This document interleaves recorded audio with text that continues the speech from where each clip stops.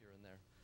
We're focusing for both the talks on high latency systems like Mixmaster, things for email, remailers. There are some low latency systems for web browsing or something, but we're going to not focus on those quite as much. Okay, so for this one, before lunch, we've got some stuff about adversaries and threat models. We're going to give you a walkthrough of the mixed minion design process. I'll tell you what that is in a bit. We've got some alternate designs besides mixed minions so you can get a feel for the flavor of possibilities. And then we've got some controversial issues and some economics to look at. So here's the motivation slide. I think at a conference like this, most people have a pretty good sense of the motivation. The obvious one is individuals. People need their privacy. DoubleClick is tracking you every day. They're going to have such a huge dossier on you in 20 years. They're going to know all of your interests. You try to get insurance from somebody, and they say, do you like car racing? And you say no. And they say, but 6 years ago, you bought all those books on car racing from Amazon. So we're trying to find a way for people to communicate without leaving trails everywhere. On the other hand, political dissidents in oppressive countries need something so that they cannot be monitored all the time. Governments might want to go look at a terrorist site without revealing that they're the ones going to look at the terrorist site. And corporations need protection against traffic analysis. You'd think that a VPN or encryption or something would be good enough. But if Microsoft is talking a whole lot with Apple suddenly, then maybe people observing the internet will learn something from that. And if you can deal with the traffic analysis side of it also, then you're in better shape. Okay, so the basic idea for anonymity systems is hide users with users. A lot of people think that you can get pretty good anonymity by breaking into a machine in Korea, going there, and then communicating from there. But if your adversary is large enough to be able to see the machine in Korea, who's talking to it, who's talking from it, then you're really not getting very much. So the idea here is you've got lots of people doing the same basic thing, and they blend with each other. So you can't really tell who is the one sending the message or receiving the message or something like that. So, okay, so the more noise, the more people, the more anonymous something in that noise is. From an economics perspective, we're doing pretty well because senders consume the anonymity. They make use of the anonymity from the other senders. And at the same time, they're providing cover for the other people. So the key point here is users are critical. And that, interestingly, means that it might be that users are better off on crowded systems, even if those are weaker from a security perspective, because users are what it's all about. And we'll get a lot more into that in part 2 of the talk. So why do we use more than one node? Why is it not simply you go to the machine and then you go out? Why do you spread out? I'll talk a bit more about how you spread out in a bit. But the idea is you can't simply use an anonymity system for one entity. If the Navy wants to set up a remailer so that nobody knows that messages coming from the remailer are from the Navy, you got to have other people using it. It cannot simply be 20 Navy people saying, aha, you don't know which Navy person I am. Because that's not what the Navy is trying to do. They're trying to make you not know that it's coming from the Navy. So even for a large corporation or government, you can't simply run the infrastructure yourself, because then people know that it's you. You must carry traffic for other people. And the trick there is other people won't want to use it if only you run the infrastructure. Some guy in Slovenia is not going to be using a remailer that is run entirely by the Navy. He'll set up something that he trusts. The Navy will set up something they trust, and so on and so forth. And that's how you get the distributed trust. Okay, so there are a bunch of different characteristics we might look at for an adversary. And we'll talk more about these concepts in part 2, but I'll briefly go over them now. Basically, you can pick and choose from this list to create whatever adversary you might be looking at. You might be looking at an adversary who can participate in the system, or maybe he can just look at the wires between nodes. Maybe he just watches and logs like Carnivore, or maybe he owns some hackers and he breaks into things. Maybe he only has jurisdiction over a couple of the nodes, or can only break into the IRIX boxes or something like that. Or maybe he's global. Maybe he can look at the entire internet. Or you can look at static versus adaptive. Maybe he deploys his carnivores and he's done.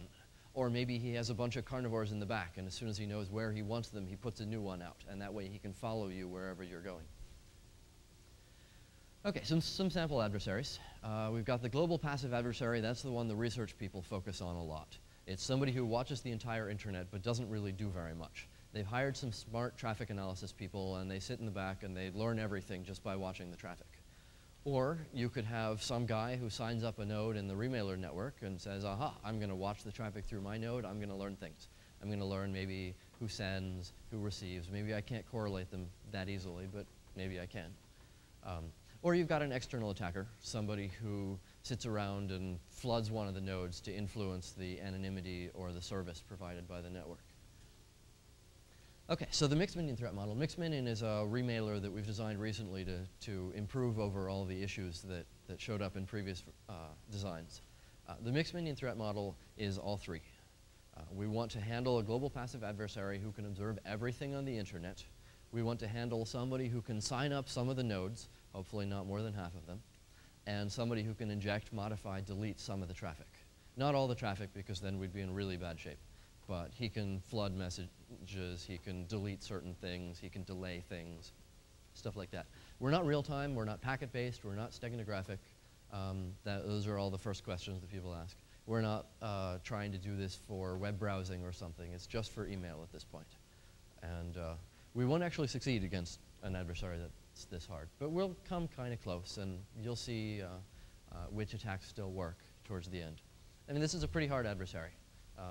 Most designs aim for something weaker than this, because, I mean, this is large, smart governments.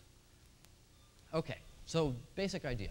Alice wants to send a message to Bob, and she wants Bob to not know where it came from. So the first thing you can do is set up a direct forwarder. Basically, node number 1 gets the message from Alice. Alice says, hey, give this to Bob, and node number 1 gives it to Bob. So in the simple, naive case, if Bob can only look around him, he doesn't know that it came from Alice, because number 1 strips it off. On the other hand, if you're observing Alice at the time, then you know, you watch the message come out of her, and it says, this is my message, M, please send it to Bob. And you know that Alice is sending it to Bob. So the next step is we add in some encryption. Alice now encrypts her channel to node 1. And basically that means that somebody watching that channel cannot learn it. On the other hand, you might just own node 1 already, or you might break into node 1 or subpoena it, or all sorts of attacks. So that's not quite good enough. So we use multiple hops. The basic idea is Alice chooses a path, or maybe a path is chosen for her. It depends on the design. And each node, 1, 2, 3, and so on, has a public key. And the idea is you take your message, and you encrypt it with the public key of the last node in the path. And then you encrypt that with the public key of the second to last, and so on. And it gets larger and larger figuratively, though it stays the same size, because encryption works like that. And the idea is basically you can send it through the path, and at each point they unwrap one layer of the encryption. And so each node knows where it came from and where it's going, but it looks different at each point. So if I own node 1 and node 4, then I can't recognize the message that way. I have to rely on timing attacks or something like that. We'll deal with those later. Okay, so we assume that not all of the hops collude, because if the adversary owns 1, 2, 3, and 4, then he just watches it go through, or he decrypts it all at 1, or whatever. But hopefully you're okay if you used multiple different jurisdictions or something like that. Okay, so how do you know what the servers are? That's another question. Alice doesn't know about 1, 2, 3. Yes? So the logical very node only has one layer of encryption, That's correct. In this particular case, you see message M going to Bob. That's in plain text, because we're not assuming Bob has any sort of public key that everybody knows. If Alice knows Bob's public key, then by all means she could use PGP or something like that. But the goal of this, that's a good point. The goal of these remailer systems is to provide anonymity of the sender, not anonymity of the data. If Alice signs her name on the document, sucks to be Alice. You got to keep that in mind. We're only providing anonymity of the routing information. We're not providing the data. The other parts are a solved problem. Use those solutions in conjunction with this. There's no reason to tackle that over again. Yeah. So you don't try to enable a scenario where Bob would respond to Alice without knowing who Alice is. That comes next. Okay, well, almost next. So we've got directory servers here because Alice doesn't know which nodes she can choose. So the idea is you've got servers that keep track of all the nodes. When you join the network, you say, hey, Mr. Directory Server, please sign me up and let people know about me. And the directory servers can also send test messages through the new nodes, so they can know which ones are reliable, how often they're reliable. Maybe they can provide an ordered list of nodes so you can know which ones will work well. Because reliability is kind of an issue here, because if Alice sends through 1, 2, and 3 drops it, Alice never knows that it got dropped. We'll get a bit into that later. So, and of course you want more than one directory server, because if you have only one, then that's yet another bottleneck. Okay, so that gets to your issue. What if Alice wants to let Bob send something back? Can we set up some sort of reply block so that Bob can respond without knowing who Alice is? In this case, I'm switching the identities here, so it's now Bob sending to Alice. So when Bob wants to send to Alice back, he has some identity of Alice, and in the simple case, he just goes to the forwarder, he goes to node number 1 and says, hey, I've got this message M, please give it to Alice, whoever Alice is. I've got this pseudonym Alice. And 1 says, excellent, I've got a table, I look up which one Alice is this email address, I send it on. In this case, Alice has told number 1 where she lives. And this is great, except number 1 knows where Alice lives. And if you go and subpoena them, then you're all set. Or skip the subpoena and just break into their box. Yes. Okay, so the extension to that is reply blocks. Basically, you do the same thing that we'd been doing for multiple hops forward as multiple hops backward. So the idea here is Bob, B, generates a reply block for himself. He chooses a path through the network. He does the multiple encryptions. And then he's got this big blob of bits, which Alice can't really read, but Alice knows, if I use this blob of bits, I'll get to Bob. And he also says, and by the way, send it to node number 1. And then Alice gets this blob of bits, and she says, I want to send this message. She goes to node 1 and says, here's the blob of bits that I hope is this guy I'm sending it to, and here's the message. And then the first node decrypts it, and then finds that it's supposed to go to node 2, and here's the new blob to send. And it goes down the line until, at the very end, the message is going to Bob. And if Alice knows a public key for Bob, she could encrypt it, or if she doesn't, then that's okay too. On the other hand, it's hard for Bob to get this reply block from, it's hard to get a reply block to Alice, because how would you know who Bob is? So we add in a NIM server. Basically, it's a machine out there where if you want to receive mail anonymously, then you go to that place and you say, here's my pseudonym, here's a reply block that will work for it. And now when somebody wants to send mail to you, they go to the NIM server and say, here's my message, send it to that pseudonym. And they don't know where the pseudonym goes. They don't know which email address it is or which country the person lives in or whatever, but the mail gets to them. And we can... Question? Yes?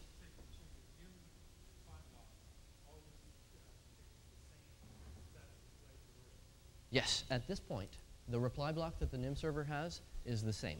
The only reason why the owner of the reply block would want to change it is if one of the nodes in that path dies. And then you say, oh shucks, I'm not getting any mail, I guess I'll go give it a new reply block. And there are some authentication techniques, so other people can't give you a reply block. But that's the basic idea. And yes, there's a problem with that, so we'll fix that in a bit. Okay, so we can combine these two ideas. Bob can choose a path to the NIM server and encrypt the message that way. And then the NIM server uses Alice's reply block to encrypt it to Alice. So now somebody watching the NIM server sees a message come in out of the ether, and a message go off to some reply block. And they can perhaps correlate that it's the pseudonym that it's going to, but they have no idea who the sender was, and they don't know the location of the recipient. And if you stop here, you get type 1 or cypherpunk remailers, which were done in, what, 92? 92 originally, 91, 92? Something like that. Okay. Well, there's one problem here, which is as a message travels through each node, if you're able to watch the network, you can just watch a message go in, go out, go in, go out, and you don't need to know what is actually in that message, because even though you can't see the message and can't tell the two messages are the same, you know basically that they're the same message because you've just watched it hop back and forth through the network. So what we want to do is make it so somebody watching the network, the global adversary, can't determine that a certain input is the same as a certain output. So we end up bringing messages in and reordering them so that they go out in a different order than they came in. Combine that with multiple nodes, and you have a pretty difficult time tracking which message is which based on order if you have enough people in the users in the network. There's still a problem with the cypherpunk system, which is each message is just PGP encrypted in the Type 1 system, and each message then is its own size. There is not a uniform size for each message, so you could still watch messages and have a pretty good idea which one is which based on their sizes, which are roughly the same for each hop. So to fix that, we pad each message to a fixed size, or if it's too large, split it and pad the fragments if need be. So you have random junk added at the bottom of the header, and you just rotate. You pull off the top header as it comes through a node, put more filler down at the bottom, and then the message looks the same size through every hop, and all messages look the same. However, there's a bigger problem, particularly with the NIM reply blocks, as was brought up earlier, which is replays. If you were to take a message and grab it out of the network, so, you're seeing that Alice is sending this anonymous message. You don't know who she's sending it to, but you can grab a copy of that and then pump it through again and watch the network. You will see the same message go through the same hops. Do this a few times. If you're not certain, eventually you figure out this is the message that she is sending. I'm going to watch it. I'm going to see that it comes out. If she's posting to a public forum, it's even easier. You don't need to be a global adversary. You just need to be able to grab a hold of her message and then watch as it pops up on the public forum multiple times.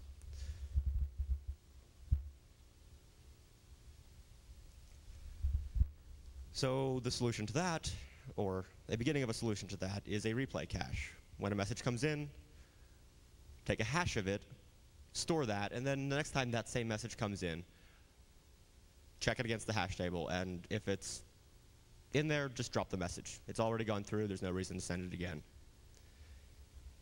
There's a resource problem with that, which is nobody has indefinite disk space, and eventually your table will fill up.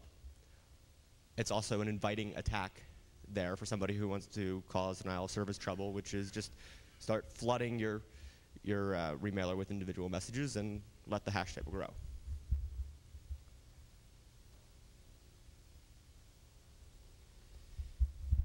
So a solution to that, then, is add expiration dates on each message, so that if a message hits a node a certain amount of time after it was created, say 7 days, that message is assumed to be a replay and dropped. Well, that leaks some information about the message because it was, you're now timestamping when it was created. So implementations of this generally do not put an accurate timestamp. They just fuzz it by about 3 days, so that there's a more difficult probability that somebody will be able to tell which message came from which sender based on time. There are still possibly statistical attacks against that, though.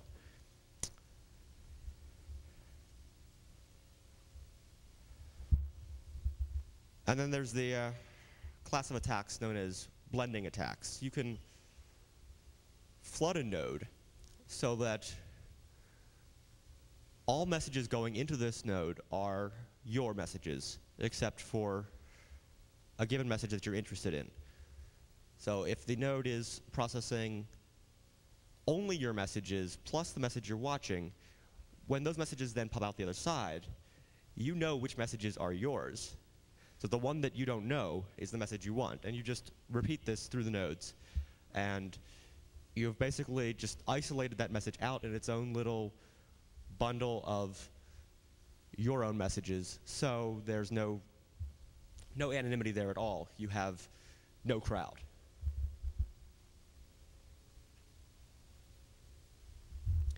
Well, we solve this by creating a message pool. Messages come in, and they don't just get mixed up with the messages that are coming in at that time and sent out. They come in, and they're stored, and an individual amount of messages at given intervals is then allowed to leave. This makes it much harder to do a blending attack because not all messages are leaving at once. You need to control the traffic for a long time, and probably you need to somehow prevent other legitimate senders from actually sending to that node.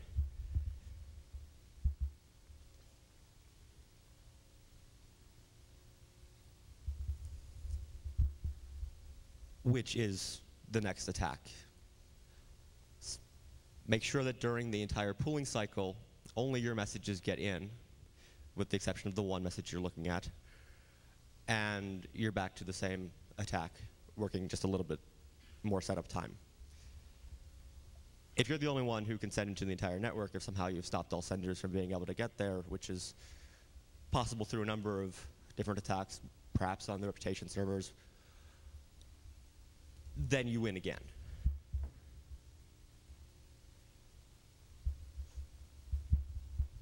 So we have this concept of dummy messages now.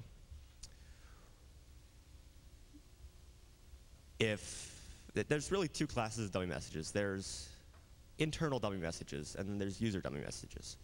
The internal dummy messages are easier, so we'll talk about them first. In order to confuse somebody watching the network, you want to add noise to the system. So if the individual nodes are generating dummy traffic, they make it harder for somebody attempting the blending or trickle attacks to know that coming out of that node are the messages they're looking at. If each node is generating internal dummy messages and pushing it out with each flush, then you will see your messages that you're trying to discount, and then a bunch of unknown messages, one of which is the message you're looking at, but others are dummies.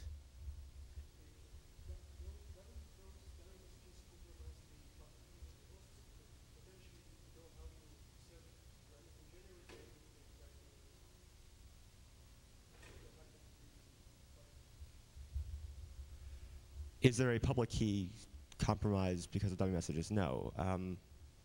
These are just like regular messages, only they have random data in them.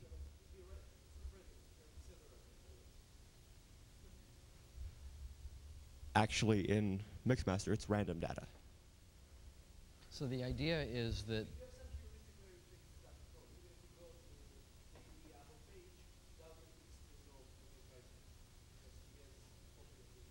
so the trick is that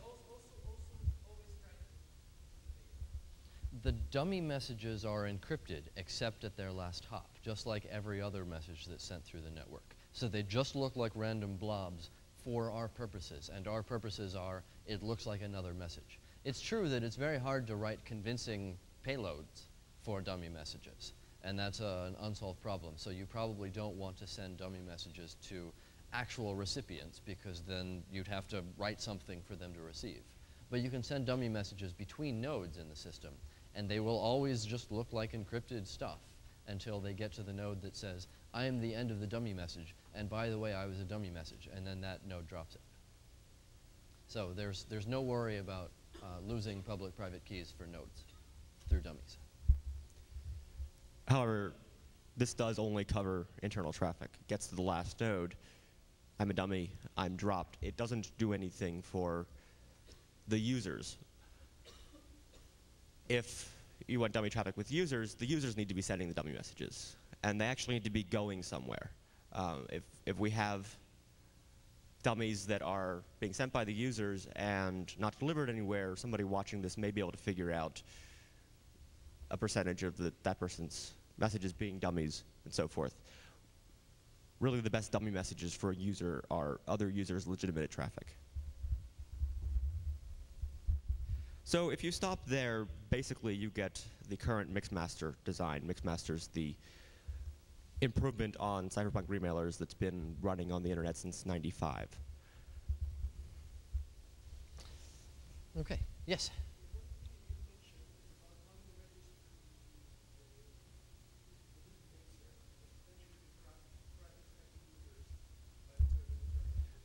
We will get to that later in the talk. Yeah, the first answer to that is you want the users to anonymize their communications to the NIM server but they still have a public-private key pair which is associated only with that NIM. And then they can authenticate their communications, but they can still be anonymous. Are you asking about the NIM server or the stats servers with the keys? NIM server. Right. In order to communicate with the NIM server, you do have to go through, you want to be anonymous talking to the NIM server. So you want to create messages that, all your control messages should be email messages. That's how a good NIM server is designed. And you send them all through a chain of remailers, just as though it's a one-way anonymous message.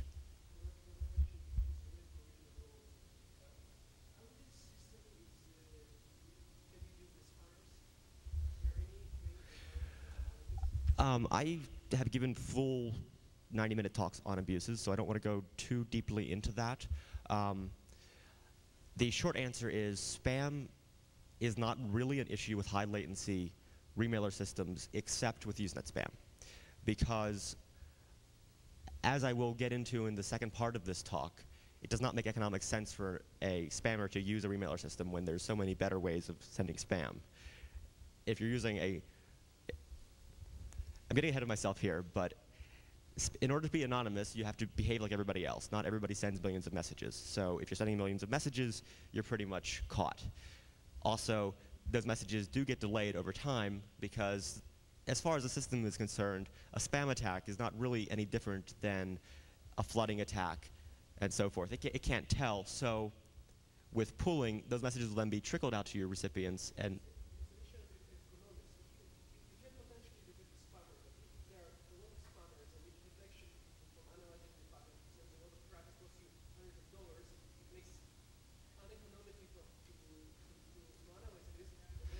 the point here is spammers don't do this because it doesn't make sense for them. We should save this discussion of what actually happens for part 2. Yeah, that really is a part 2 issue. The goal of part 1 is to give everybody a crash course in what ought to happen so that we can compare that to what does happen. Okay, so now that we've gone through Mixmaster, let's go through a couple of improvements that needed to happen on Mixmaster. One of them is the passive subpoena attack. And I talk about it as subpoena, but it could also be the passive go beat somebody up attack. It doesn't have to just be a jurisdiction issue. The idea is Eve records messages, and then later on, she shows up and says, hey, decrypt this thing for me. I saw it on the net, I saw it on the link, it went into you, tell me what the answer is. And they can do it through jurisdiction or through kneecapping or whatever it takes. And so the fix there is you want to do link encryption. Not only do you want to do link encryption, but you also want to use ephemeral keys and rotate those keys maybe every message, every couple of minutes, something like that. So the idea there is a totally passive adversary just watching the links doesn't get anything out of that because they see a big pile of bits, it's encrypted, and a few minutes later, you don't even know the key, the session key that was used to encrypt that. So that means that even when they show up and try to learn it from you, you cannot provide it. Mixmaster currently has this kind of feature in it now because it relies on SMTP, and most remailers are running SMTP daemons that have start TLS enabled with ephemeral keys. But we really want that in the protocol so that all remailers are always doing this. Yeah. Also, most things like postfix, I don't think they rotate their keys very often because they're not looking at the threat model that we're looking at. By default, they don't very often, but that's configurable. Yep. Okay, so if you've resolved that, once we've got link encryption with good key rotation and so on, there's still an attack where if the node sends you the message rather than simply sniffs it off the network in between, if it's the previous hop, then who cares about link encryption? That guy knows what the message looks like. And he comes to you at his leisure and says, hey, I sent this message to you last Thursday, and it's encrypted to your public key. I bet you know your private key. Please decrypt it for me. And so at that point, you want to do periodic actual public-private key pair rotation. So we need to deal with multiple public keys, so you've got an identity key and stuff like that. But it's pretty straightforward. The basic idea is key rotation is good, otherwise all these attacks where you remember a message and then show up later start working. Yes? I'm proposing that every mix should rotate its keys. Every node. Yes, every node. Yeah, the users, that's up to them. That also has a side benefit of each time you rotate a key, you can get rid of your replay cache because those messages won't be decryptable anymore. It doesn't matter. Yep. Okay, so now we've got a couple slightly more esoteric attacks, but still important to pay attention to. If the clients know different things, so we've got these directory servers, and some guy goes to a directory server and learns that directory server's opinion of what the network looks like. And then some other guy goes to a different one and learns that directory server's opinion of what the network looks like. And the opinions are very different. And then the two users send messages. You can guess which message was which based on which nodes they go to. If one directory server gives one list of nodes and one gives another list of nodes, then they're not mixing with each other. These two users are totally separate. So the issue there is you've got to somehow synchronize the directory servers, and you also have to have all the clients having the same algorithm. They all have to go every 10 minutes and learn the new thing. Because if one client goes at 6 a.m., and then the network looks totally different by 10 p.m., and another client goes at 10 p.m. and learns it, then you've got the same issue as you had before with the two separate directory servers.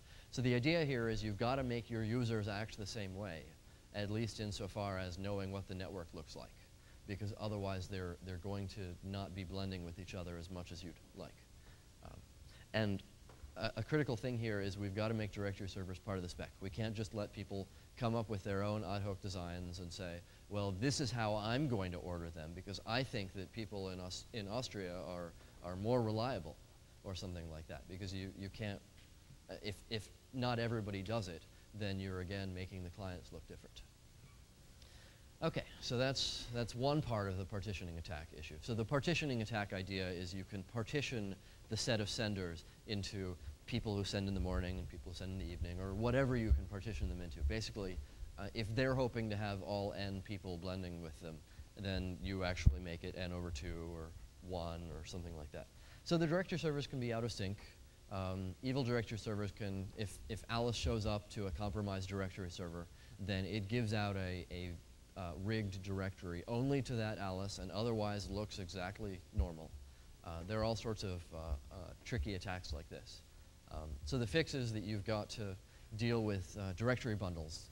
Basically, the directory servers have to all agree on what the directory ought to be, and some threshold of them have to sign that directory.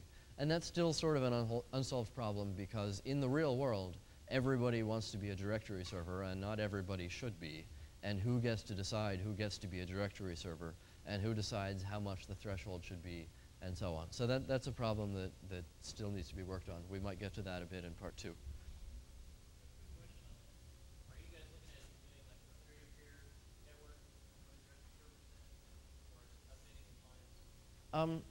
Well, the word peer-to-peer means many, many different things. The short answer is no.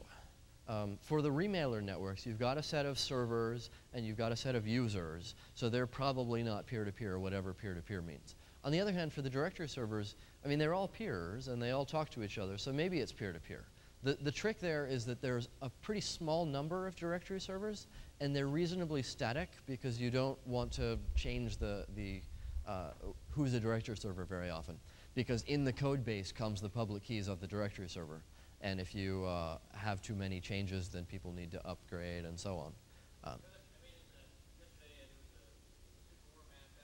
Yep. Yes.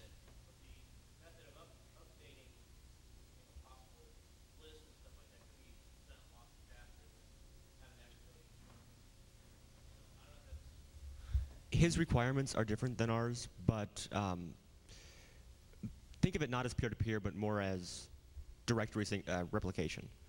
And then there are tricky problems with this simply because you can't assume that all the directory servers are going to agree. You have to assume that directory servers could be run by an adversary and could be trying to cause problems. And we'll get into this more in part 2. But the short answer is the directory servers are going to talk to each other and replicate. If that's peer-to-peer, then sure. If not, no. Yeah, depends what you mean by that. Okay, so there's also another partitioning attack on the message expiration date. So we fixed it sort of with what Len described earlier. You take you generate an expiration date that's 3 or 4 days in the future, and then you fuzz it by 3 or 4 days, and then people can't really guess based on when it's supposed to expire when it was sent. But the trick is, if you're a mixed node and a message arrives, then it's got an expiration date of some time in the future. You hold on to it for a couple of days. And now it's as if it was, and now it's delayed compared to the other people who sent messages at that point. And then you let it through, and it's close to the end of its valid window, but it still works. And then you can recognize it later on because not as many messages on the network are about to expire. Sort of a tricky attack, doesn't always work. It's a statistical attack, not a clear deterministic attack. But it's still scary if you want to get good security. So our fix for this is get rid of this expiration date stuff. If you rotate your key every month, then you keep a replay cache for that month. It doesn't grow more than a couple gigabytes if you're being flooded for the whole month, and that's good enough for us for now. Okay, so now there are some trickier attacks that work against pretty much all deployed remailer systems. One of them is a tagging attack. So the idea is in Mixmaster headers, so you've got a header that describes each hop you're going to go through. So maybe if you've got a path of length 4, then you've got 4 headers in the message. And the trick here is that Mixmaster headers have a hash to verify the integrity of all the fields inside that particular header. Not the entire path, but just that one. So when it gets to your node, you decrypt it, you look at your header that says this is the where it goes next, this is the message, stuff like that, and you verify the integrity of that stuff. But the problem there is that if you're looking at a message that has, say, 4 headers, and you just smash the 3rd header, who knows what it is because it's encrypted, but you know where it is. It's those pile of bits that are going to get shifted up to the top in 2 more hops. You just smash it. You flip some bits, something like that. Now, later on, if you happen to own that 3rd node, then you receive a message which is broken. You receive a message where you decrypt it, you try to verify the integrity, and it fails. And in general, people don't send broken messages, so you can probably identify that that was the one that you sent over here. So now, rather than, so it used to be that if we had a path of length 4, and you owned number 1 and number 4, then due to the delaying and the mixing and so on, you couldn't, and also the encryption, you couldn't know that the message you saw at number 1 was the message you saw at number 4. But now you can tag it at number 1, recognize it at number 4, you know it came from Alice for 1, you know that the message maybe was destined for Bob at number 4, maybe you didn't trash the entire header, you just trashed 1 bit of it or something like that. And now you can totally bridge the entire mixnet. So the first fix is, well, gosh, you've got a hash in there. Why not make the hash cover all of the headers, and then you're done. No problem. So that's pretty straightforward. We've got the same issue with the payload. Maybe Alice is sending a message to Bob saying, hi, I'll meet you on the corner of Foo and Bar, and we'll exchange the money. And you flip some bits in the payload. It's encrypted, but it's going to be the same payload each time. It'll just get decrypted. So if you smash a byte in the payload, then it says, hi, I'll meet you in the corner of Foo, and then there's this high-level ASCII byte, and then the message continues. Then you can recognize that that was the one that you tagged. In fact, since the message is maybe 30 kilobytes long or something, you can tag any of those. Maybe you tag number 6 and number 8 and number 4006. And then if a message comes out and has funny little ASCII characters on those specific bytes, then you know that that's the one you tagged. So the fix is you've got a hash. Why not have it cover the payload too? No problem. Yes?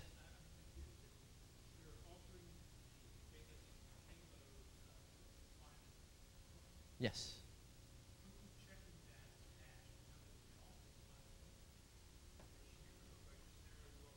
Well, okay, so the trick is, let's say Alice is sending to Bob through 5 hops.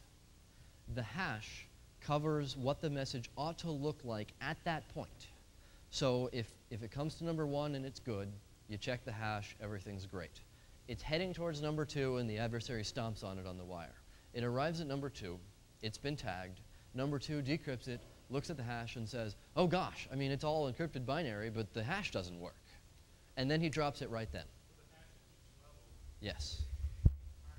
Yes. And that way, you don't have to deal with it when it comes to the end and say, oh, look, this thing looks funny. I hope I'll drop it now. Because by the time it gets to the end, it's too late. Because that could be the adversary looking at it at the end and saying, oh, gosh, that looks funny. Excellent. So the easy fix is make the hash for each hop cover the headers and the payload. Okay, so another issue, we're still using the cypherpunk replies back from slide 4 or something. I haven't talked about anything about replies at this point. There's no replay detection for replies, no batching, messages still change length at every hop, and so on. And it's important to notice that Mixmaster doesn't do replies. Mixmaster just uses the cypherpunk reply mechanism from long, long ago. Well, Mixmaster just tells you to go use the cypherpunk reply mechanism. Because of the anti-replay functionality in Mixmaster, we can't do replies with it, so we didn't. Okay, and there's a slight detail from the crypto side of things, since for forward messages, the user encrypts a whole lot of times and then it decrypts as it goes. And for reply messages, you want to encrypt at each hop because it's the recipient who knows all the keys to decrypt it. So you want to use a crypto system where encrypting is as strong as decrypting. There are plenty of those, so that's pretty straightforward. Okay, now there's a big problem here. I can't write a reply block. I can't write the headers that you will attach your message to and have the hash in those headers correspond to your message at each hop, because I don't know what payload you're going to attach to my reply block. Does that make sense to everybody? Excellent. Okay, so the idea is the author of the reply block can't guess the right hashes for what somebody's going to attach. And that means that the payload tagging attack is back, because we can't have the hash cover the payload. We must have the hash only cover the header. On the other hand, that's okay, because for reply blocks, you're encrypting at each hop. And that means that only the recipient can see if it's been tagged, because it just turns from garbage bits to garbage bits to garbage bits, and then it gets to the last guy, and he decrypts it all and says, wait a minute, this thing looks funny. There's a high-level ASCII bit over there. But he's the only one who can know that it looks funny. And since he's the one trying to get the anonymity, then we're okay, because only the recipient can recognize when it's been tagged. On the other hand, there's still another problem here. Forward messages, messages that Alice sends forward to Bob, and reply messages are now different, because in the one hand, we want the hash to cover the payload also. On the other hand, we cannot allow the hash to cover the payload because we don't know what the payload's going to be. If replies are rare relative to forwards, if most people send mail forward in the network and only a couple of replies are sent every hour, then you can just follow the replies through the network, because you see one come in over here, and then you see another reply over there, and you say, well, gosh, only one came in. It's over here. I guess that's the same one. I just bridged the network. And so what we want to do is find some way for these messages to look the same, even to the nodes. And this is a novel thing compared to any of the previous designs. A number of the previous designs had them indistinguishable as far as the link was concerned, because you've got link encryption, so you're all set. But I worry that node 1 will see it and node 4 will see it, and then they'll be able to correlate. Okay, so I'm going to switch out of attack defense mode for a little bit to describe the mixed minion design and give you a feel for how these things can be designed. And then we'll go back into attack defense after that. So the basic idea for mixed minion is we've got 3 different ways of sending messages. Alice can send a message forward to Bob. Alice is the one getting anonymity. Bob can reply. Bob is the one, and let's see. Alice can send a reply to Bob where Bob is anonymous. And that's the basic idea. And we've got also the combination, anonymized replies, where Alice sends a message through the path that she chose, and then it goes through the path that Bob chose, and they both don't know who each other is. And maybe there are pseudonyms that they can layer on top of it so they can have an idea of whether it's the same Bob or something. But we aim to provide bidirectional anonymity. And it's important to notice that in order to get this at all deployable, you don't have to use our software unless you want the anonymity. Otherwise, you can't send a message to your senator anonymously, because otherwise your senator would have to run some of our software to be able to read the message. That's no good. So if you want to be anonymous, then you run our software. Otherwise, you can run normal mail clients, and it must work. Okay, so the basic idea here is we've got 2 headers and a payload. So imagine Alice is sending a message to Bob, and maybe she's got 8 hops. You break it up into 4 hops here and 4 hops here. And we've got 2 different legs that we're looking at. And it'll become clear soon why that matters. So in the message itself, we've got a header for the first leg a header for the second leg, and then the payload. So for forward messages, Alice just chooses both of the paths. She chooses the first one and the second one, and that way she can be sure of getting her anonymity. For reply messages, Alice is sitting here with a reply block. She just smacks it into the first leg and sends the message. And by the time it gets to the end of the first leg, then it has gotten to its recipient. She doesn't know who that is, but good enough, it works. For anonymized replies, you've got two legs. Alice chooses the first one, so Alice gets her anonymity. And then Bob chooses the second one, so Bob gets his anonymity. And that's the basic design here. I'll argue security for it in a bit. So the legs are connected by this thing we call the crossover point. And the idea for the crossover point is when it arrives, you decrypt the second header with the hash of the payload, and then you swap the headers. So that means that you were on the first leg, and you swapped them, so now you're on the second leg. And the decryption part means that if the second header or the payload has been tagged, then whatever you're now putting up at the top of the message is going to be decrypted with something different than what it's supposed to be decrypted with. And that means it's just going to turn into garbage. Okay, let me tell you why that actually works. So in the first case, if the second header or the payload are tagged while it's traveling in the first leg for a forward anonymous message, then the second header is unrecoverable. If either of them is tagged, you take the hash of the payload, you decrypt the second header, you move it to the top, it looks like garbage. So the crossover point says, gosh, I guess it was tagged, but I have no idea where it was going because that information was in the second header. And that means that even if the adversary is able to tag it from Alice to the crossover point, then the adversary cannot learn where it was destined after that. So yes, the adversary knows Alice sent a message. He already knew that, but he doesn't know where the message was going to go. And if it's tagged in the second leg, then Alice has already gotten her anonymity for sure from where she sent it to the crossover point. So each leg has to have enough hops in it to make Alice comfortable.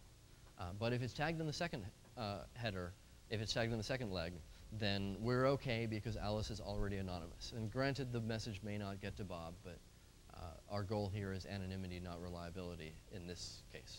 And it would be nice to get both, but we'll see. Okay, so replies are anonymous. This one's very easy to argue. Same argument as before. The adversary can't ever know that he tagged it because Alice plunks in the reply block and sends it off, and maybe the adversary stomps on a certain byte, and it gets crypted at each point. I won't specify decrypted and encrypted because they should be the same operation now.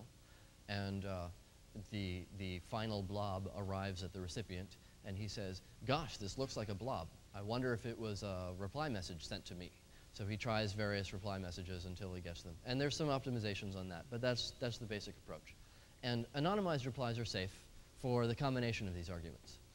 If you have Alice's leg and Bob's leg, then if the first leg is tagged, then the second leg is unrecoverable. Who knows what it is? You know that Alice sent, but you don't know who Alice sent to or whether it was a reply block or what. And if the second leg is tagged, but the first one isn't, then who cares, because only Bob notices that it's tagged. Sound good? Okay, so I've sort of convinced you that maybe it's secure, except it's not. Once we worked on this design for a while, we realized that there's another attack that's subtle but pretty damaging. And the moral there is, gosh, it's hard to design anonymity systems. So the issue is, what happens if Alice sends more than one message? Imagine if Alice sends a bunch of messages and she chooses the same path. She sends maybe 15 messages along the same path to the same crossover point, to the same, and so on. Now the hope before was if it's tagged, then you can't learn the second leg. But in this case, she sends 15 messages, the adversary tags 4 of them, the adversary owns the crossover point, 15 messages arrive, 4 of which are tagged, and the others of which have a nice shiny second leg just sitting there. So now you can tag the second leg and you win. So that's a pretty bad issue. And you can even attack multiple of them at a time because you can maybe tag 4 of these here or tag 8 of them over here, and then when a bunch of messages arrive at the crossover point, you can recognize how many of which one you tagged. So this is a pretty bad attack. On the other hand, it only works if your adversary owns the crossover point. If your adversary does not own the crossover point, Then 15 messages arrive, 4 of them get dumped, 11 keep going, and nobody knows which ones got dumped or whether they got dumped, because that's how the mixing and batching works. It prevents an observer from knowing how many in some sense, because there's pooling going on. So the fix is Alice picks k crossover points for her stream of messages. And so the messages sort of move out like this and then back like that to Bob. And as long as the adversary doesn't own too many, whatever that means, of the crossover points, then he cannot recognize the signal that he put in. And this is sort of tricky to analyze. It goes into covert channels and stuff. How much information can the adversary stick in through tagging such that he can still recognize something later on? So this definitely requires more analysis. But it's maybe a little bit more of a fix than just leaving it gaping wide open. Yes? Couldn't Alice just pick multiple pseudonyms and use a unique pseudonym with a unique path for every message? Alice could use a unique path for every message she sends. That's correct. There are a number of problems with that.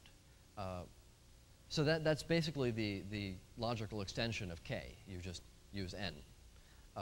So the biggest problem that I have with that is, imagine you have like 50 nodes in the network, 50 mixes. And imagine the adversary runs 10% of them.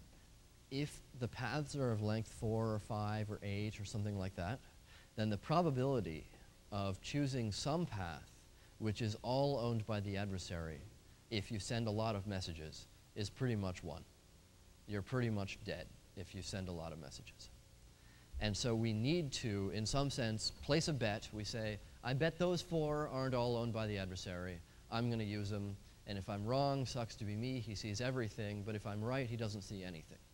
It sort of depends on the threat model you're worried about, and whether you're worried about the adversary learning who you're communicating with or how much you're communicating with that person. And in our case, we worry more that the adversary will learn who you're communicating with. Because if you're a civil rights worker working in Africa and you send messages back to Peace Corps every evening, and the adversary is sitting there going, he sends a message every evening, I wonder where. If he ever once learns that it goes to the Peace Corps, then he can guess that maybe the rest of them go there also. So we hope to prevent the adversary ever learning that. And that means that if you just spray them into the network, then you're probably screwed. Does that make sense? Okay.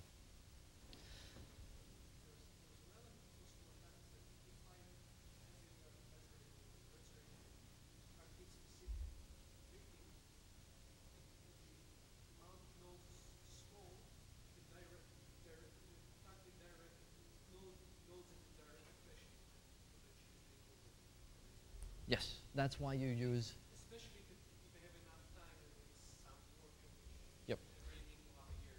Yeah. So the attack there is, if Alice chooses only one path ever, then the adversary should look at the first node and take his time about compromising it, and then he learns the second node and take his time about compromising that, and so on. And eventually he'll own the entire path, and he'll get to read all of Alice's messages every time. So that argues that Alice should not use the same path all the time. She should probably pick new ones every so often. And unfortunately, I can't give you numbers about what every so often means. That's still a research question. But it's a function of what you think your adversary will be, which is kind of hard to guess in the first place. Okay. We get into the question of who your adversary is and what his methods are in part 2. So, well, with this system, we have single-use reply blocks, and that's pretty inconvenient for Alice and Bob talking to each other, because Bob wants to talk to Alice. He's got to get a new reply block every single time. How do you do that? Come back to the NIM server approach, where the NIM server stores messages. And the initial thought we had was, well, we'll just fill it up with a cache of single-use reply blocks, and it'll tick them off there, and you refill it eventually. That has a number of different attacks on it, particularly denial of service attacks. So the system that Mixminion is proposing is a sort of IMAP over Mixminion approach, where messages come in and they're stored in the NIM server, and the recipient will send in reply blocks to retrieve messages and also retrieve control information about those messages. First message would perhaps come through, and the response would be, you have this many messages waiting of these sizes. Do you want them? If you want them, you need to send this many reply blocks to me. If you don't want them, send a delete, and so forth. And that works sort of well. There's a problem of now all that mail is stored on the NIM server. The NIM server needs to have greater resources allocated to it. But it's a better approach than simply storing caches of reply blocks or not using a NIM server. So ending right there is the current mixed minion design. And there's still plenty more to deal with after that. We have a couple of open problems described here, and there are lots more. I think we might have put the paper on the CD. If not, you can Google for mixed minion and you'll find it. So one of the open problems, reputation on the directory servers. So what we'd like to do is let the directory servers give you an ordered list of who's reliable, because reliability is a big issue. If you use somebody who's been down for 3 months, then they're probably not going to be up when your message gets to them. So you need to know who's likely to be there when the message arrives. On the other hand, every directory server has to agree on how you should measure reliability. And they also have to be able to measure the reliability without having somebody change that on them.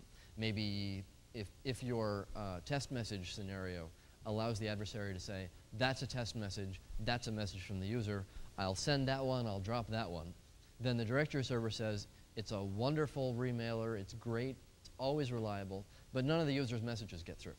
So you have to deal with that issue. Or alternatively, you can, maybe the adversary can make the network look a certain way at some point, and then look a different way later, and some clients will update or not, or something like that. There are a bunch of attacks here that we haven't really sorted out, and we need to figure out what they are and how much we care. Key rotation also, again, becomes an issue. There's a vulnerable point where you're rotating your key, and there may be messages still in the mix that apply to the old key. And the directory server, what do you do? And also, how do you keep the directory servers in line? Because that's a window of opportunity for a malicious directory server to play funny games with the network there. The other attack that we're worried about, if our adversary is as strong as the threat model I described at the beginning, they probably have a lot of money. They can probably run a lot of nodes. They can probably run a lot of really reliable nodes. So if we have a reputation system, then we have a way for the adversary's nodes to shoot right to the top and look really, really attractive. Not only that, but now that we've got a reputation system, the adversary has an incentive to put his nodes at the top and DOS all the rest of them. Any other allegedly reliable node, gosh, it keeps going down. I can't understand it. You better use these. They're reliable. So the reputation system seems necessary to let users have reliability, but it also seems to allow attacks that make sure users don't have reliability or anonymity. And we'll get in part 2 into the interplay between reliability and anonymity, because attacking reliability can attack anonymity. Okay, so there's another potential open problem here. Trickle attack on the directory servers. Imagine, so if you change your key every 30 days or 45 days or something, if the mix rotates its key every month, then you can send and Alice sends a message. Now, one of those nodes can say, gosh, I bet this message will still work in 25 days or something. And then you send it, and it makes its way through the network, and then maybe later on, the directory looks different. A bunch of nodes have shown up and become reliable, and a bunch of nodes that were reliable are no longer reliable. And now you release the message. It's going to go to the ones that were reliable 20 days ago. And you can distinguish it, because, I mean, nobody uses that node anymore except this message that you just released. And so this is an extension of the trickle attack that Len was talking about earlier. And since we're allowing an expiration date on the order of a month, then this still looks like a pretty bad issue. More broadly, we're still in an arms race against flooding attacks and trickle attacks and things like that, because there are a lot of different attacks that can work there. And we'll talk a bit about alternate solutions like synchronization and so on. Okay, so here's the biggest open problem. This is the doozy of the attack on all anonymity systems. It's called the long-term intersection attack. Basic idea is not all senders are sending all the time. And if you send something, and somebody receives something, and then later you send something, and the same guy receives something, and then later you send something, and the same guy receives something, and then later you don't send something, and he doesn't receive something, then the observer is starting to get a lot of information about what's going on. And really the only fix for this is to have everybody online all the time, sending all the time. And that doesn't seem very practical. And if you don't have that, then it's just a matter of time before the adversary can win against you.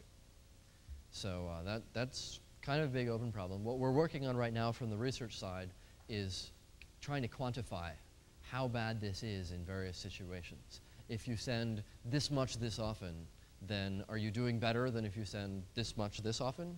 Maybe. We don't even know the answer to that much at this point. But we're hoping to at least get some idea of how strong the adversary has to be and how many days or whatever he has to be watching traffic before he can learn. And the other fix is that Alice should never, ever do the same thing twice. If Alice only sends one message, she's doing pretty well. On the other hand, that's not a very useful network if you can only ever send one message and then afterwards you can be traced. So this is a major unsolved problem in lots of anonymity systems. So we're going to change course a little bit and talk about various designs that are different from mixed minions so you can get a sense of what they're about. Right. We will reference these a bit in part 2. So just as an overview, we're back to single hop proxies. We talked about them briefly in the beginning. It's just a node which will forward messages through and hide source information. They're seen a lot with web browsing. Anonymizer, the defunct SafeWeb attempted that. Len and I argued about putting SafeWeb on that because he said, don't you dare put Anonymizer and SafeWeb in the same category because SafeWeb has all these attacks and Anonymizer doesn't. And I said, well, this is the theory side. Yes, From the theory perspective, they are identical systems. We'll get in part 2 to why theory isn't quite enough. Thank you, Roger. The moral of that story is JavaScript is evil. The problem with Anonymizer, Orangutango, etc., the other currently running single hop proxies for web, is that they are a single point of failure. If a single hop proxy were to be compromised, conceivably they could watch the traffic and know who's doing what. There's also legal compromises there. If they're keeping logs or if they're ordered to keep logs, then they could give that up. And as a user, you have no way of knowing that they're actually honest. They can say, you know, we keep logs. And you can look at, you know, for instance, Anonymizer's reputation. Their company is based on not keeping logs and so forth, but or not revealing their users. But in the end, you're trusting a third party entirely. However, there is, of course, the advantage of ease of deployment, ease of use, and reliability. And we'll get into why those are critical security and anonymity aspects in part 2.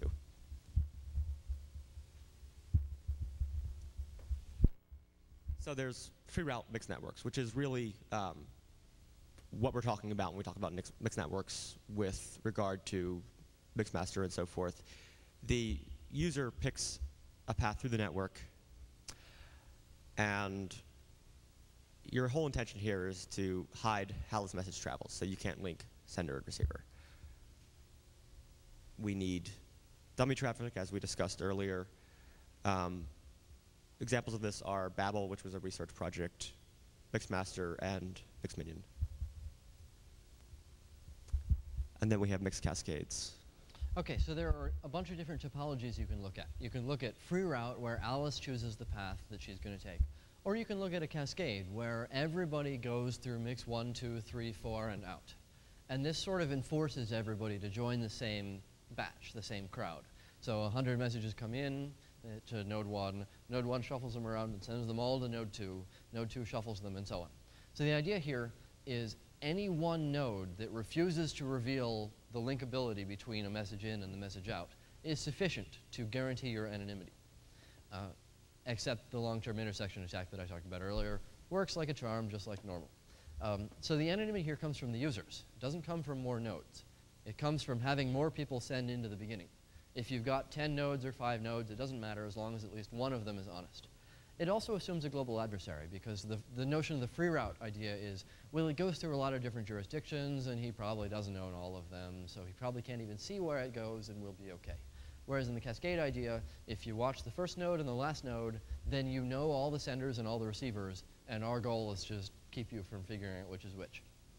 Trickle attacks work great against a cascade unless you try to stop them, because there are 100 messages coming in, and you just sort of let one message in, send your 99, the batch fires, it goes through, 100 messages come out, 99 of which you know, you win. Because it's pretty easy to watch the endpoints. It's only 2 nodes compared to the 50 that you might want to watch for mixed minion. So there are a lot of examples on these that tend to be, the only deployed examples of these are for web browsing, for low latency systems. And that's, well, we'll get into that later. Okay, so a totally different design here is called crowds. It's for web browsing. The idea is a pretty weak threat model. You have a bunch of people in your crowd, maybe 15, 20 people, and your goal is to not let the web server know that it's you. You just want the web server to know that it's somebody in your crowd. So the idea is, when you want to do a web request, you flip a coin, and if it's heads, you go to the website. And if it's tails, you pick a random guy, and then he repeats. So maybe, depending on which probability you pick, you can choose the expected path length of 3 or 4 or 5 or whatever through the crowd. So the idea there is your request bounces around, and once you've got your fixed path, then you just use it for all your web browsing. That guy is you as far as the web server is concerned. And the reason for that is a statistical attack that is a bit complex, so I won't get into it here. But the basic idea is the web server doesn't know who in the crowd actually originated the request.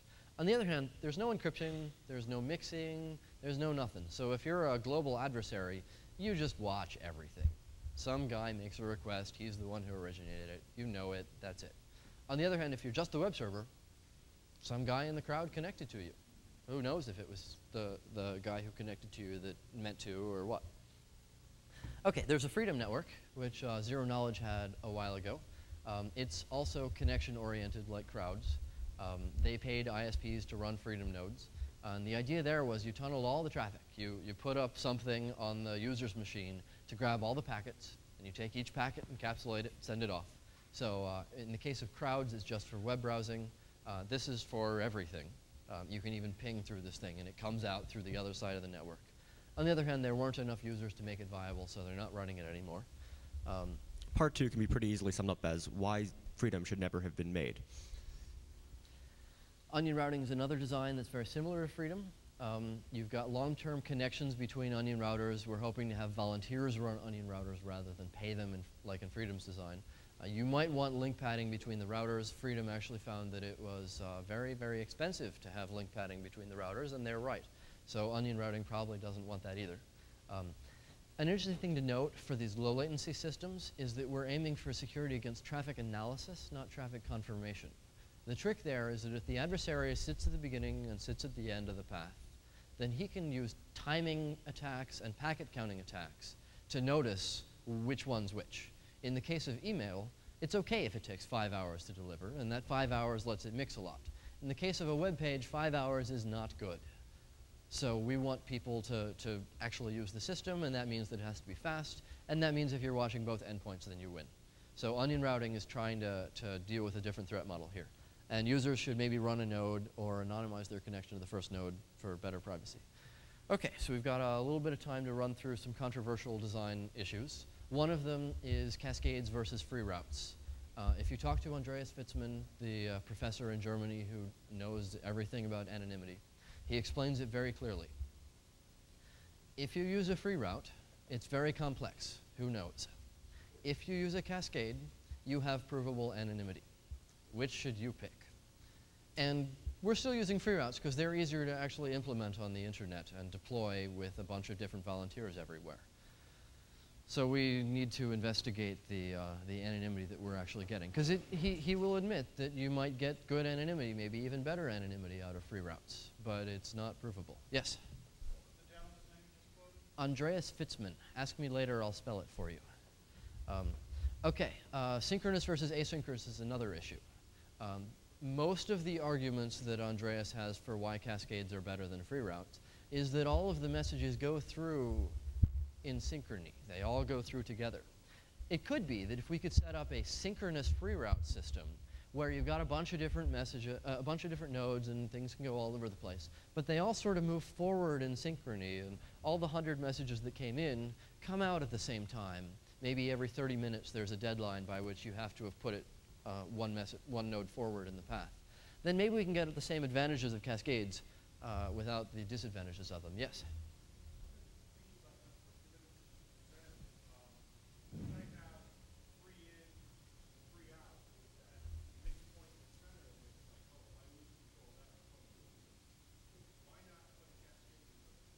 That's potentially a good idea. Another question is why not put a cascade at the beginning, because then the adversary, so for the choosing k crossover points, it might be that we want to put a cascade at the beginning, because otherwise the adversary can say, oh, well, 5 went that way, 5 went that way, 5 went that way. I'll tag 2 out of each, and I'll try to recognize them at the crossover points. Whereas if you've got a cascade at the beginning, then it's 15 come out, and he has to tag like 6, and hope that it turns out to be 2 of each going into the free route piece of it. Another answer, it could potentially be a really good idea to have a cascade at the middle, because then you get the advantage of mixing everything in one point, and you also have the advantage of lots of different jurisdictions around. So yeah, that's potentially a good idea. On the other hand, it makes your path much longer. And as we'll see in part 2, maybe we don't really want a very long path, because then users don't have reliability or speed or things like that. Okay, so another issue here. Should you run your own node? Do you get better anonymity by running a remailer than you get by just being a user? Certainly against the intersection attack, you're doing a lot better, because a lot of messages come in and a lot of messages come out, and maybe one more comes out and nobody will notice as much. So you can send more unobservably.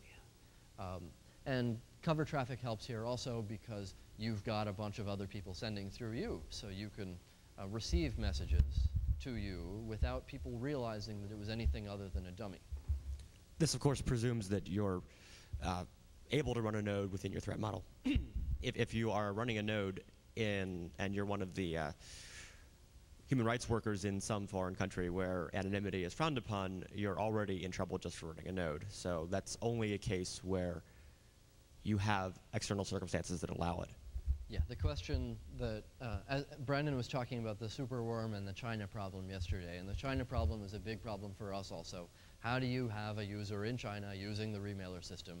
Because he has to have our software to get his anonymity, and how does he get it, and how does he keep from getting thrown in jail when they find out that he has it, and so on. So that's yet another issue. Okay, so we've got sort of a teaser for the next talk, and also sort of a summary from this perspective. You can really look at anonymity from an economics perspective to get a sense of which parts ought to work and things like that. So the first thing to look at, unlike encryption, you actually need an infrastructure and a lot of other people for anonymity to work. In the case of security, in the case of confidentiality, Alice gets up one morning and says, I want to send a confidential message to Bob. I'm going to use his public key. I'm going to use this PGP software. I'm going to do it all by myself, and it'll work great. I trust it. So she uses the software, sends it off. It's encrypted. She gets the job done. She cannot wake up one morning and say, I want to send an anonymous message to Bob. I'll just use this software here and send it off to Bob, and it'll be great. You need an infrastructure of nodes that are willing to forward things for you, and you need other users. You're hiding in the other users. So this is different and harder than encryption. Particularly the issue of other users. What we really want are lots of users who are using this for legitimate reasons, whatever they may be, wherever they are. Everybody who says, I don't need an anonymity system because I don't do anything that's sensitive, are the people you want using the system. You want to make it so that using an anonymity system does not mean that you are doing any of these activities that may be frowned upon by wherever you're actually sitting. You want plausible deniability. You want to be able to say, well, the person who was posting anonymous cheesecake recipes to Usenet, that was me, if ever you're put in that situation.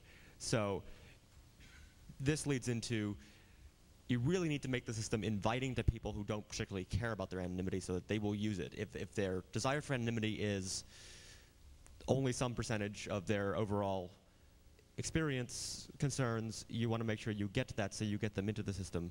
and not make them go through a lot of effort to use your system that doesn't give them as much return as they're actually giving to the system. Question? Does anyone explored implementing this infrastructure as P2P? Yes, there are a number of research designs on that where, yeah, we'll get into that in part 2 because we don't have enough time. Come back after lunch. Yes. Yes.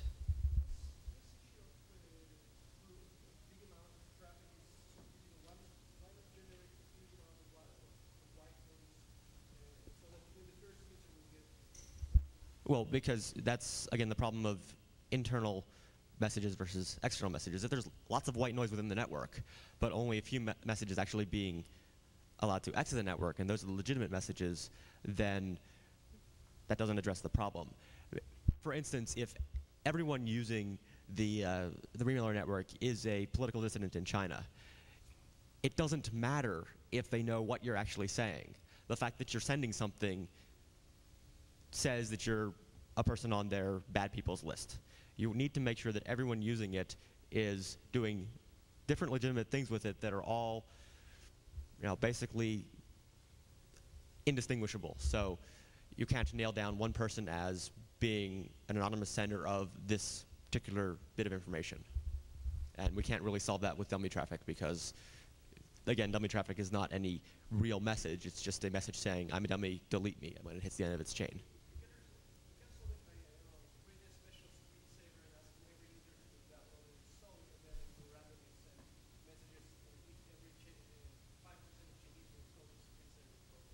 It's harder than that because you need to get messages that actually look like the human meant to send them and wrote them at that time and so on.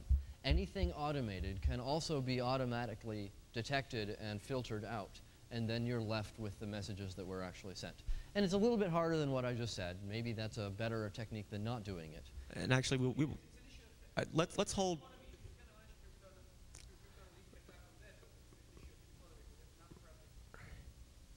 We're going to get into this more deeply in part 2, and we want to finish up the slides here and get to questions. So let's hold now until the end of the slides. Okay, so we need a lot of traffic in order to get, in order to attract users who want that traffic. On the other hand, most people don't actually care. Most people don't actually want to use a complex system. Most people don't want to download new software that just provides a little bit more anonymity. Maybe they can use Hotmail and they're happy. So we need to somehow provide value to those people so that we can get them as users, and then we might be able to attract the people that we're actually trying to write this for. That leads into the issue of weak security systems. They have other benefits. They're fast, or they're more reliable, or they don't require client software. Any of the trade-offs that we need to make in order to make systems more appealing to users can end up getting more users using that system, and therefore, at the end of the day, possibly be stronger anonymity systems than the strong anonymity systems which require users to go through all these hurdles. We will discuss this extensively in part 2. The key part here is it depends on what adversary you're up against. You may have a system which is weaker against the global adversary, but much stronger against other adversaries, which may be more important to your users simply because of the larger number of users, the larger anonymity set. Yeah. So the trick there is that that's very counterintuitive to the research world, because we look at papers and we say, well, that's not secure. Look at this attack I can do. And the answer from the legitimate world, from the real world, from the people actually using it, is I don't really need to deal with that attack, because if I implement the fix that you describe, I will have no more users, and my anonymity will be gone for that reason. All of this is about trade-offs. Every decision we make usually involves some sort of trade-off. And we need to keep in mind that usability is a very important security factor, and anything that decreases usability needs to be justified for that trade-off. So for the economists out there, I've got an interesting result, or the P2P enthusiasts out there, I've got an interesting result. Everybody working on peer-to-peer systems like Nutella and so on, they say, there are these free riders. They keep using our system, and they're not running nodes themselves or something, and they're not providing service themselves. they're free riding, they're bad. How do I get rid of the free riding problem? And in our case, we say, we must have some free riding. We must have some users who don't really care and don't want to provide anything to the system using the nodes of people who do. So this is sort of a unique case in the peer-to-peer world where we require free riding or we don't get our anonymity. And we don't want too much, obviously, because then you won't have enough nodes to handle the traffic. But you need some optimal amount where, well, you've got the last point. Yeah, with the free riding issue, it comes back to, we were talking about the synchronous and asynchronous batching and delivery. Actually, in that case, if you want synchronous, you want more free riding because you have more messages per each batch, per each remailer delivered. Again, how much resources do each individual node want to contribute is a question in how many nodes per how many users. Really, the best thing is you want to have the minimal number of nodes possible that still provide a trusted chain and will each have a high number of users. Of course, that means somebody's donating resources into the system, and that's an issue we'll get into in part 2 as well. But you have certain people who particularly have a strong reason to want anonymity. They're the ones who have the incentive to run nodes. They're either users themselves, they can be certain that the first node in their path is good, they basically can avoid the global adversary knowing when they're sending, they just leak it in with all the noise coming out of their node. And of course, they have covered traffic from other users coming in through their nodes. Also, it could be somebody who is not actually using the anonymity system, but wants to receive anonymous correspondence from somebody elsewhere who can't run a node, set it up, and invite them, perhaps human rights organizations that want to encourage people to report abuses. They'll run nodes. So you come back to the issue of who's willing to donate what resources. There are certain key users who may be willing to put more into the system than they get out because they do get it back in anonymity by inviting other users to use it for free. Okay, so in part 2, after lunch, we're going to start looking at which of these attacks do we actually see and which do we not see. How much do they matter, how much damage do they do, and which ones should we actually try to fix rather than just saying, well, if we fix that, then we're going to lose all our users. So stay tuned for that, and we've got some time for questions, I think.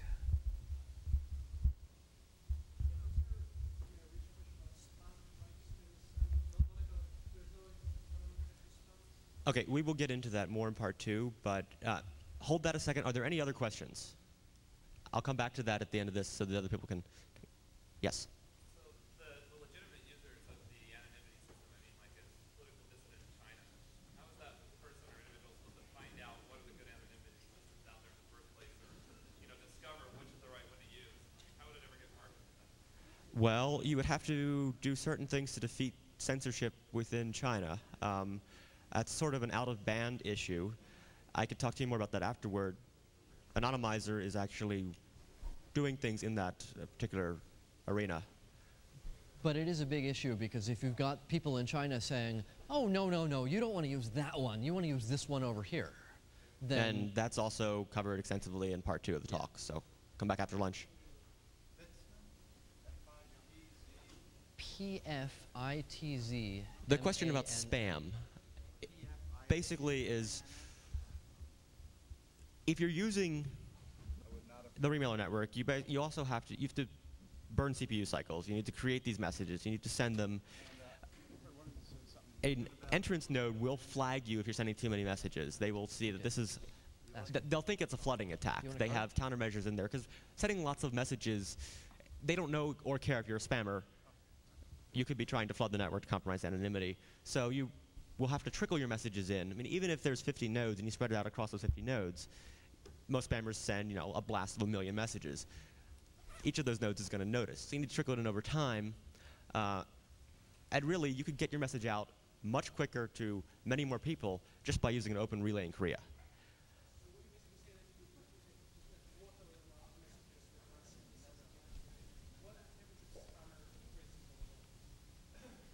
That's a good question. The spammer could then be introducing more messages into the network, and they would look like legitimate traffic. But again, this is a lot of work.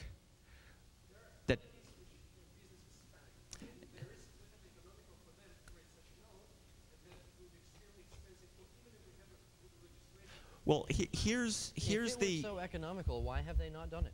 yeah. Honestly, spam is cheap. Remailer nodes are not cheap.